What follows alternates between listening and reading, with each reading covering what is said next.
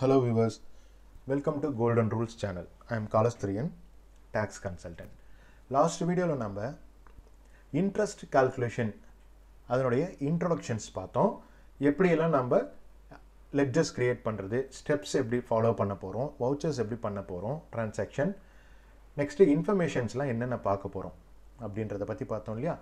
இப்போ அந்த informations ledger, voucher transactions இதெல்லாமே நாம டாலிக்குள்ள போயிட்டு எப்படி வொர்க் அவுட் பண்றது அப்படின்றதை இப்போ பிராக்டிகலா பார்க்க போறோம். வாங்க வீடியோக்குள்ள போகலாம்.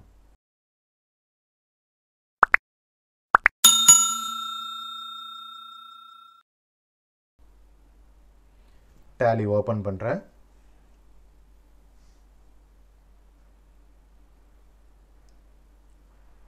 Work in education mode choose பண்றேன்.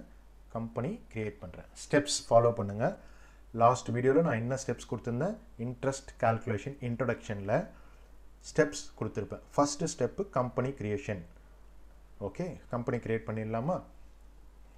இன்ட்ரெஸ்ட் கால்குலேஷன் அப்படின்ற சாப்டர் பார்க்கறதுனால இன்ட்ரெஸ்ட்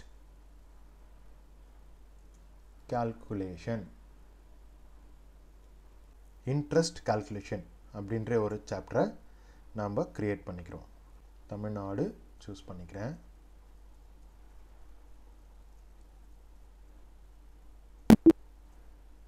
அக்செப்ட் பண்ணிட்டோம். இப்போ ஸ்டெப் 2 என்ன சொல்லியிருந்தேன், F11 ஃபியூச்சர்ஸ் போகணும் அப்படின்னு சொல்லியிருந்தேன் இல்லையா? F11 ஃபியூச்சர்ஸ் போகிறோம். அதில் மெயின்டைன் அக்கௌண்ட்ஸ் ஒன்லி எஸ் தரோம் ஃபஸ்ட்டு. ரெண்டாவது maintain bill wise details S கொடுக்கணும்னு சொல்லியிருந்தேன். மூணாவது ஃபார் நான் ட்ரேடிங் இது இருக்கு பாருங்கள், ஃபார் நான் ட்ரேடிங் அக்கௌண்ட்ஸ் ஆல்சோ அதுக்கு எஸ் தரணும் அப்படின்னு சொல்லியிருந்தேன். ஆக்டிவேட் இன்ட்ரெஸ்ட் கால்குலேஷன் அதுக்கும் எஸ் தரணும் அப்படின்னு சொல்லியிருந்தேன். யூஸ் அட்வான்ஸ் பேராமீட்டர் அதுக்கும் எஸ் தரணும் அப்படின்னு சொல்லியிருந்தேன் இல்லையா? இது எல்லாத்துக்கும் எஸ் கொடுத்துட்டோம். இப்போ அக்செப்ட் பண்ணிட்டோம். நெக்ஸ்ட் என்ன, ledger creation. Okay, gateway of டேலியிலிருந்து accounts info போகிறோம், லெட்ஜர் போகிறோம், கிரியேட் பண்ணுறோம். First லெட்ஜர்னா capital under capital account. Next bank, HDFC bank under bank accounts. Next fixed deposit,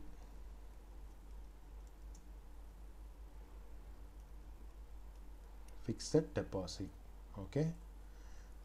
இப்போது இந்த இடத்துல இன்வெஸ்ட்மெண்ட் அப்படின்னு நாம் கொடுக்குறோம்.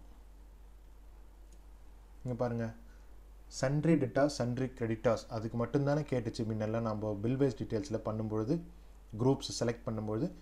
இப்போ இங்கே ஃபார் நான் ட்ரேடிங் அக்கௌண்ட்ஸ் ஆல்சோ அப்படின்றது F11 நீங்கள் எஸ் அப்படின்னு கொடுத்ததுனால இந்த ஆப்ஷன் கேட்கும். ஃபார் நான் ட்ரேடிங் அக்கௌண்ட்ஸ் ஆல்சோ F11 நீங்கள் எஸ் கொடுத்ததுனால இங்கே maintain bill wise balance by bill அப்படின்றது இந்த ஃபிக்ஸட் டெபாசிட்க்கு கேட்குது. Okay, sundry debtors sundry creditors இல்லாத மற்ற எல்லா லெட்ஜருக்கும், பேங்க் தவிர எல்லா லெட்ஜருக்கும் கேட்கும். நெக்ஸ்ட் ஆக்டிவேட் இன்ட்ரெஸ்ட் கால்குலேஷன் இதுக்கு மஸ்ட் எஸ் கொடுக்கணும். இதுக்கு எஸ் கொடுத்ததும் இங்கே பாருங்கள், calculate interest transaction by transaction பண்ணட்டுமா அப்படின்னு கேட்குது. எஸ் அப்படின்னு கொடுக்குறீங்க. Overwrite parameter for each transaction, அதாவது ஒவ்வொரு டிரான்சாக்ஷன்லையும் அந்த பேராமீட்டரை செட் பண்ணட்டுமா? ஒவ்வொரு டிரான்சாக்ஷன், அதாவது ஒரு ஃபர்ஸ்ட் 3 மந்த்ஸ் நீங்கள் டெபாசிட் பண்ணுவீங்க, அப்புறம் ரெனியூல் பண்ணுவீங்க, மறுபடியும் 3 மந்த்ஸ் பண்ணுறீங்க இல்லையா? அதுக்கு அந்த இடத்துல overwrite parameter for each transaction set பண்ணட்டுமா அப்படின்னு கேட்குது. அதுக்கும் எஸ். அட்வான்ஸ் பேராமீட்டருக்கும் எஸ் கொடுத்து என்ன பண்ணுறீங்க, இந்த லெட்ஜரை அக்செப்ட் பண்ணிடுறீங்க. ஓகே, இப்போ நெக்ஸ்ட்டு வவுச்சர் டிரான்சாக்ஷன்ஸ். நெக்ஸ்ட் என்ன பண்ணணும், voucher transaction gateway of டேலியிலிருந்து accounting voucher போகிறோம். F6 எடுக்கிறோம். என்ன பண்ணுறோம், HDFC பேங்க்கில் கேபிட்டலை கொண்டு வரோம். பிஸ்னஸ்க்குள்ளே கேபிட்டல் கொண்டு வரோம். ஒரு 5 lakhs எடுத்துட்டு வந்துட்டோமா? ஓகே. நெக்ஸ்ட் வவுச்சர் என்ன சொல்லியிருந்தேன்? பேமெண்ட் வவுச்சர் சொல்லியிருந்தேன். ஓகே, F5 போகிறோம். இப்போ கேபிட்டல் பிஸ்னஸ்க்குள்ளே கொண்டு வந்துட்டோம் பேங்க்கில். இப்போது ஃபிக்ஸட் டெபாசிட் பண்ண போகிறோம் பேங்க்கில். ஃபஸ்ட்டு நான் என்ன சொன்னேன்? ஃபஸ்ட்டு இன்ஃபர்மேஷன் என்ன சொல்லியிருந்தேன்? 1 ledger with multiple fixed deposit அப்படின்னு சொல்லியிருந்தேன். அதாவது எப்படி fixed deposit with multiple bank அப்படின்னு சொல்லியிருந்தேன் இல்லையா? அந்த டிரான்சாக்ஷனை எப்படி பண்ணுறது அப்படின்றத பார்க்கலாம். 1ஆம் தேதி கேபிட்டல் கொண்டு வந்துட்டோமா? 1ஆம் தேதியிலேருந்தே டிரான்சாக்ஷன் பண்ணிக்கலாம். HDFC பேங்க் சூஸ் பண்ணுறேன். ஃபிக்ஸட் டெபாசிட் சூஸ் பண்ணுறேன். ஒரு 1 lakh சூஸ் பண்ணுறேன். இங்கே மறக்காமல் நியூ ரெஃபரன்ஸ் அப்படின்றத நீங்கள் எடுக்கணும். எடுத்துகிட்டு இப்போ நான் என்ன பண்ணுறேன்? சிட்டி யூனியன் பேங்க்கில் டெபாசிட் பண்ணுறேன் அப்படின்னு வச்சுக்கலாம். CUB bank. அதுக்கு ஒரு டெபாசிட்க்கு ஒரு நம்பர் கொடுப்பாங்கல்ல, 0001 அப்படின்னு கொடுத்துக்கிறேன். இப்போ இந்த இடத்துல நான் என்ன பண்ணுறேன்? எஜுகேஷன் மோடில் என்னென்ன டேட்டெல்லாம் ஒர்க் ஆகும்னு சொல்லி அந்த 1/2/31. ஓகே, அதனால் இங்கே நாம் 31 இல்லை 1/2 இந்த 3 டேட் மட்டும்தான் இங்கே நம்மளால் சூஸ் பண்ண முடியும். ஓகே, இப்போ நான் என்ன பண்ணுறேன்? 31/7 அப்படின்னு கொடுக்குறேன். கொடுத்த உடனே இங்கே என்ன வந்துருச்சு? 121 டேஸ்க்கு இன்ட்ரெஸ்ட்டை கால்குலேட் பண்ணணும் அப்படின்னு காமிச்சிருச்சா? ஓகே,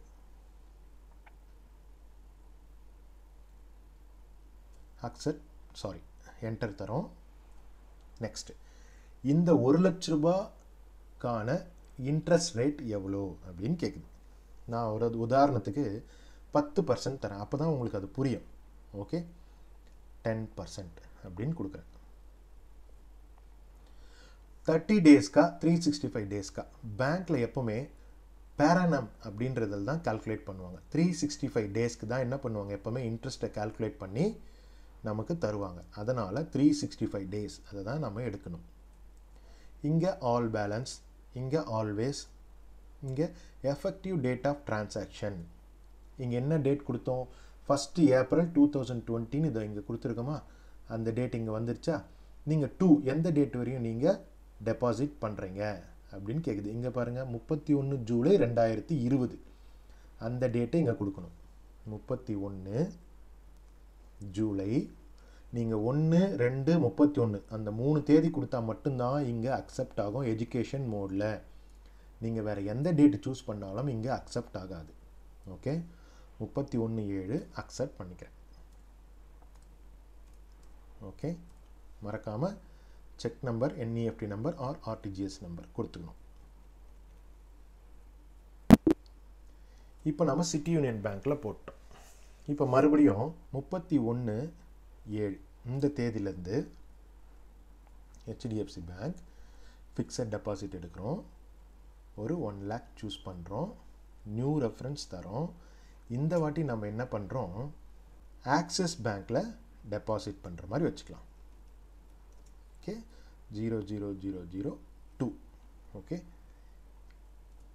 இப்போ நம்ம என்ன பண்ணுறோம்? 31 ஜனவரி வரையும் போடுறோம் இந்த டெபாசிட், 184 நாட்களுக்கு.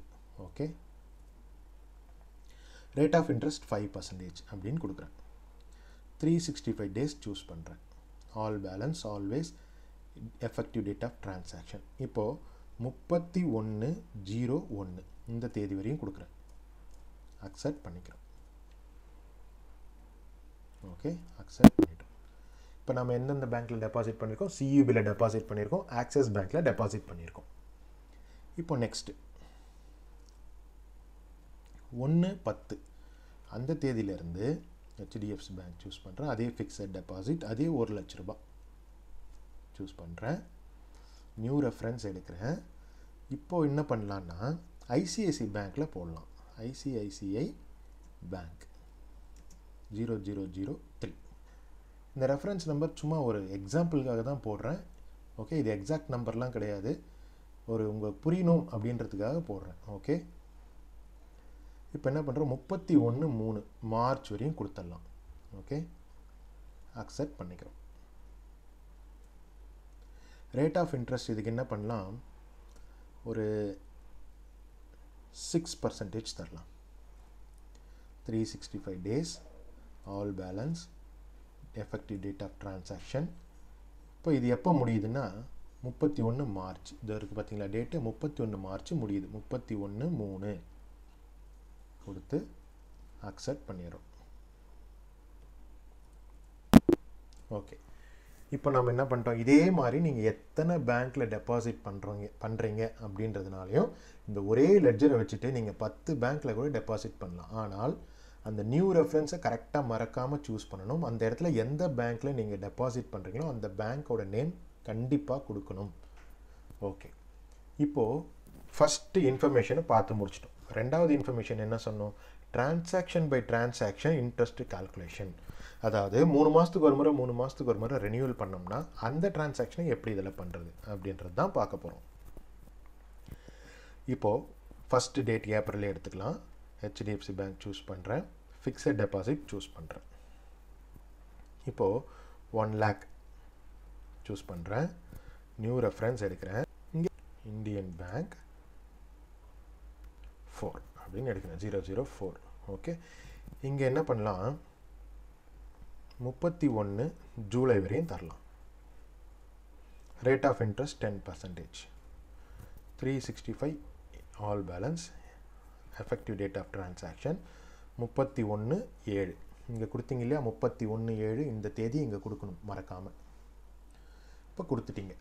இப்போது ஏப்ரல்லேருந்து நம்ம ஜூலை வரையும் போட்டோம். இப்போ மறுபடியும் அதை எடுத்து ரெனியூவல் பண்ணுறோம். எப்போ இருந்து, 31 ஜூலையிலேருந்து நாம் என்ன பண்ணுறோம், ரெனியூவல் பண்ணுறோம். அப்போ நமக்கு என்ன பர்சன்டேஜ் வருதுன்னா 9% வருதுன்னு யோசிச்சுப்போம். கம்மியான பர்சன்டேஜ் கிடைக்குதுன்னு வச்சுக்கலாம். 365 ஆல், இங்கே பாருங்கள், இங்கே எடுத்ததுமே effective date of transaction 31 July 2020 ஆட்டோமேட்டிக்காக அதுவே காமிச்சிருச்சா. ஓகே, இப்போ இங்கேருந்து என்ன பண்ணுவோம், 31 அக்டோபர் வரையும் போடுவோம்.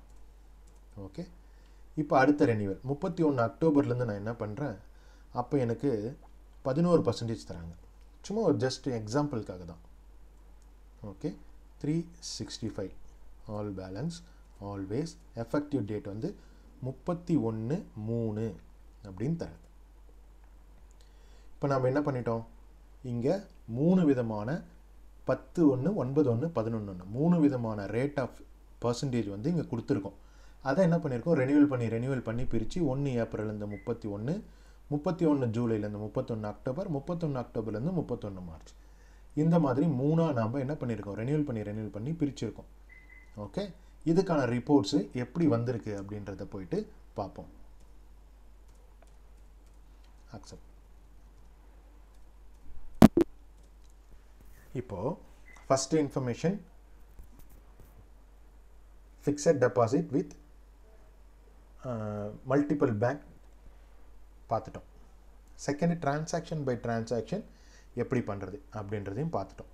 நெக்ஸ்ட் இப்போ ரிப்போர்ட்ஸில் போயிட்டு இதுக்கான இன்ட்ரெஸ்ட்லாம் நமக்கு எப்படி கால்குலேட் ஆகிருக்கு அப்படின்றத பார்க்கலாம். Gateway of tally, display, statement of accounts, interest calculation, ledger. உங்களுக்கு ஸ்டெப்ஸ் அதில் அப்படியே ஃபாலோ பண்ணிகிட்டே வந்தீங்கன்னா ரிப்போர்ட்ஸ் அப்படின்ற ஒரு ஹெட் வரும். அந்த ஹெட்டை நீங்கள் எழுதி வச்சுருப்பீங்கன்னு நம்புகிறேன். அதை அப்படியே ஃபாலோ பண்ணுங்க.